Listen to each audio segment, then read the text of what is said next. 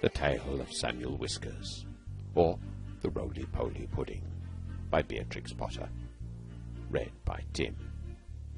In remembrance of Sammy, the intelligent, pink-eyed representative of a persecuted but irrepressible race. An affectionate little friend and most accomplished thief. Once upon a time there was an old cat called Mrs. Tabitha Twitchit, who was an anxious parent. She used to lose her kittens continually, and whenever they were lost, they were always in mischief. On baking day, she determined to shut them up in a cupboard. She caught Moppet and Mittens, but she could not find Tom. Mrs. Tabitha went up and down all over the house, mewing for Tom Kitten. She looked in the pantry, under the staircase, and she searched the best spare bedroom that was all covered up with dust sheets. She went right upstairs and looked into the attics, but she could not find him anywhere. It was an old house full of cupboards and passages. Some of the walls were 4 feet thick, and there used to be queer noises inside them, as if there might be a little secret staircase. Certainly, there were odd little jagged doorways in the wainscot, and things disappeared at night, especially cheese and bacon. Mrs. Tabitha became more and more distracted, and mewed dreadfully. While their mother was searching the house, Moppet and Mittens had got into mischief. The cupboard door was not locked, so they pushed it open and came out. They went straight to the dough, which was set to rise in a pan before the fire. They patted it with their little soft paws. "Shall we make dear little muffins?" said Mittens to Moppet. But just at that moment, somebody knocked at the front door, and Moppet jumped into a flour barrel in a fright. Mittens ran away to the dairy and hid in an empty jar on the stone shelf where the milk pans stand. The visitor was a neighbour, Mrs. Ribby. She had called to borrow some yeast.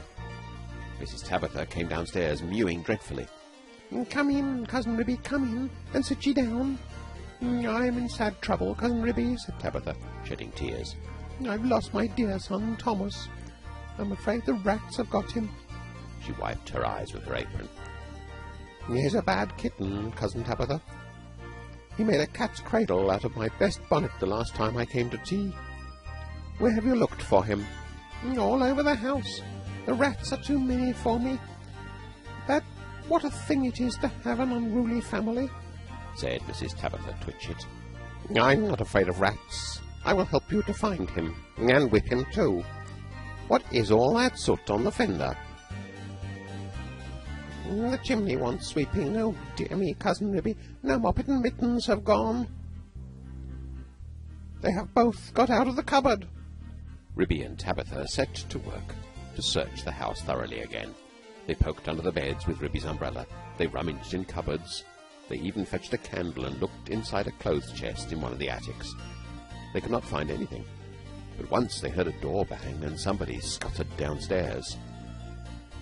"Yes, it's infested with rats," said Tabitha tearfully. "I caught 7 young ones out of one hole in the back kitchen, and we had them for dinner last Saturday. And once I saw old Father Rat, an enormous old rat, Cousin Ribby. I was just going to jump upon him when he showed his yellow teeth at me and whisked down the hole. The rats get on my nerves, Cousin Ribby," said Tabitha. Ribby and Tabitha searched and searched.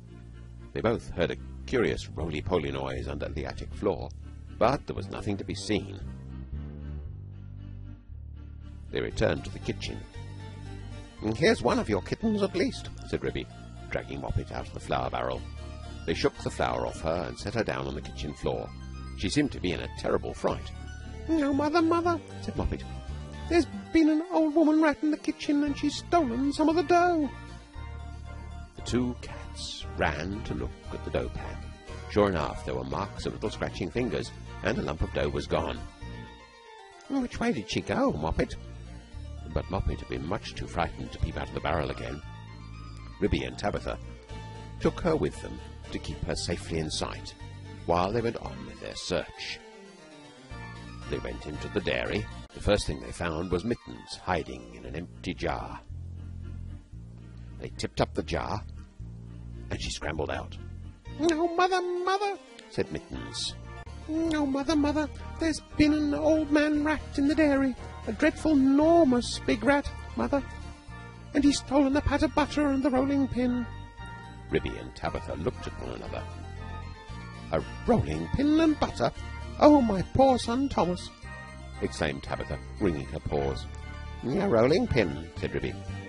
"Did we not hear a roly-poly noise in the attic when we looked into that chest?" Ribby and Tabitha rushed upstairs again.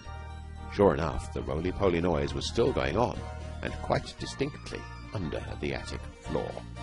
"This is serious, Cousin Tabitha," said Ribby. "We must send for John Joiner at once with a saw."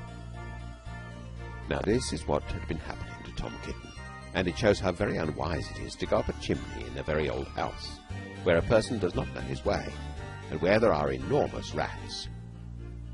Tom Kitten did not want to be shut up in a cupboard. When he saw that his mother was going to bake, he determined to hide. He looked about for a nice, convenient place, and he fixed upon the chimney. The fire had only just been lighted, and so it was not hot. But there was a white, choky smoke from the green sticks.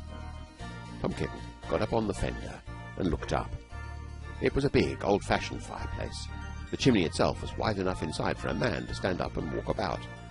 So there was plenty of room for a little tomcat. He jumped right up into the fireplace, balancing himself upon the iron bar where the kettle hangs. Tom Kitten took another big jump off the bar and landed on a ledge high up inside the chimney, knocking down some soot into the fender. Tom Kitten coughed and choked with the smoke, and he could hear the sticks beginning to crackle and burn in the fireplace down below.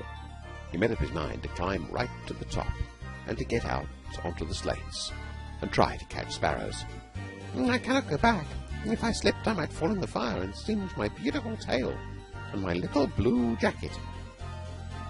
The chimney was a very big, old-fashioned one. It was built in the days when people burnt logs of wood upon the hearth. The chimney stack stood above the roof like a stone tower, and the daylight shone down from the top under the slanting slates that kept out the rain. Tom Kitten was getting very frightened. He climbed up and up and up. Then he waded sideways through inches of soot. He was like a little sweep himself. It was most confusing in the dark. One flue seemed to lead into another. There was less smoke, but Tom Kitten felt quite lost. He scrambled up and up, but before he reached the chimney top, he came to a place where somebody had loosened a stone in the wall. There were some mutton bones lying around. "This seems funny," said Tom Kitten. "Who has been gnawing bones up here in the chimney? I wish I had never come. And what's that funny smell? It's something like mouse, only dreadfully strong. It makes me sneeze," said Tom Kitten. He squeezed through a hole in the wall and dragged himself along a most uncomfortably tight passage where there was scarcely any light. He groped his way carefully for several yards. He was at the back of the skirting board in the attic, where there is a little mark star in the picture. All at once he fell head over heels in the dark down a hole and landed on a heap of very dirty rags. When Tom Kitten picked himself up and looked about him, he found himself in a place he had never seen before, though he had lived all his life in the house. It was a very small, fusty, stuffy room, with boards and rafters and cobwebs and lath and plaster. Opposite him, as far away as he could sit, was an enormous rat. "What do you mean by tumbling into my bed all covered with smuts?" said the rat, chattering his teeth. "Please, sir, the chimney wants sweeping," said poor Tom Kitten. "Anna Maria, Anna Maria," squeaked the rat. There was a pattering sound, and an old woman rat poked her head around a rafter. All in a minute she rushed upon Tom Kitten, and before he knew what was happening, his coat was pulled off, and he was rolled up in a bundle and tied with string in very hard knots. Anna Maria did the tying. The old rat watched her and took snuff. When she had finished, they both sat staring at him with their mouths open. "Anna Maria," said the old man rat, whose name was Samuel Whiskers. "Anna Maria, make me a kitten dumpling roly-poly pudding for my dinner." "It requires dough and a pat of butter and a rolling pin," said Anna Maria. considering Tom Kitten with her head on one side. "No," said Samuel Whiskers. "Make it properly, Anna Maria, with breadcrumbs." "Nonsense. Butter and dough," replied Anna Maria. The two rats consulted together for a few minutes, and then went away.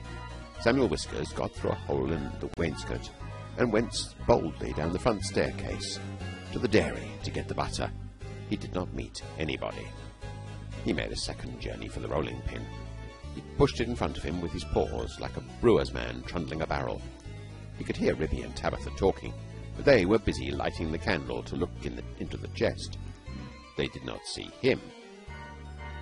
Anna Maria went down by way of the skirting board and a window shutter to the kitchen to steal the dough. She borrowed a small saucer and scooped up the dough with her paws. She did not observe Moppet. While Tom Kitten was left alone under the floor of the attic, he wriggled about and tried to mew for help. But his mouth was full of soot and cobwebs, and he was tied up with such very tight knots, he could not make anybody hear him. Except a spider, which came out of a crack in the ceiling and examined the knots critically from a safe distance. It was a judge of knots because it had the habit of tying up unfortunate bluebottles, but did not offer to assist him. Tom Kitten wriggled and squirmed until he was quite exhausted. Presently the rats came back and set to work to make him into a dumpling. First they smeared him with butter, and then they rolled him in the dough. "Will not the string be very indigestible, Anna Maria?" inquired Samuel Whiskers. Anna Maria said that she thought it was of no consequence, but she wished that Tom Kitten would hold his head still as it disarranged the pastry. She laid hold of his ears. Tom Kitten bit and spat and mewed and wriggled, and the rolling pin went roly-poly, roly-roly, roly-roly. The rats each held an end. "His tail is sticking out. You did not fetch enough dough, Anna Maria." "I fetched as much as I could carry," replied Anna Maria. "I do not think," said Samuel Whiskers, pausing to take a look at Tom Kitten, "I do not think it will be a good pudding. It smells sooty." Anna Maria was about to argue the point when, all at once, there began to be other sounds up above. The rasping noise of a saw, and the noise of a little dog scratching and yelping. The rats dropped the rolling pin and listened attentively. "We discovered and interrupted, Anna Maria. Let us collect our property and other people's and depart at once. I fear we shall be obliged to leave this pudding. But I am persuaded that the knots would have proved indigestible, whatever you may urge to the contrary. Come away at once and help me tie up some mutton bones in a counterpane," said Anna Maria.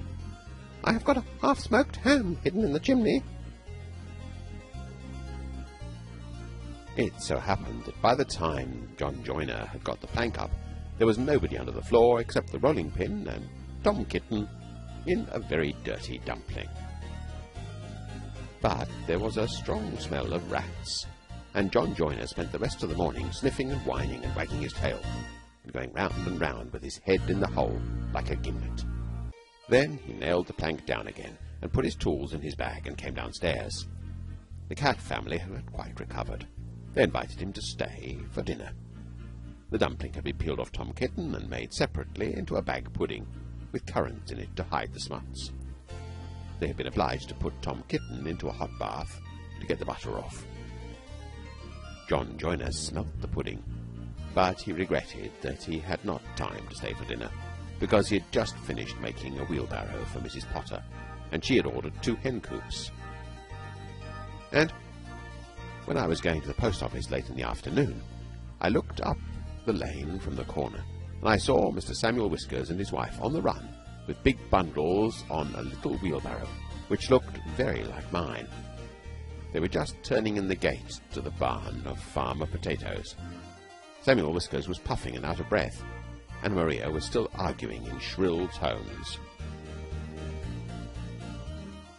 She seemed to know her way, and she seemed to have a quantity of luggage. I'm sure I never gave her leave to borrow my wheelbarrow. They went into the barn and hauled their parcels with a bit of string to the top of a haymow. After that, there were no more rats for a long time at Tabitha Twitchit's. As for Farmer Potatoes, he was driven nearly distracted. There are rats and rats and rats in his barn. They eat up the chicken food and steal the oats and bran, and make holes in the meal bags. And they are all descended from Mr. and Mrs. Samuel Whiskers. Children and grandchildren and great-great-great-grandchildren. There is no end to them. Moppet and Mittens have grown up into very good rat catchers. They go out rat catching in the village, and they find plenty of employment. They charge so much a dozen, and earn their living very comfortably. They hang up the rats' tails in a row on the barn door to show how many they've caught. Dozens and dozens of them. But Tom Kitten has always been afraid of a rat. He never durst face anything bigger than a mouse. The end.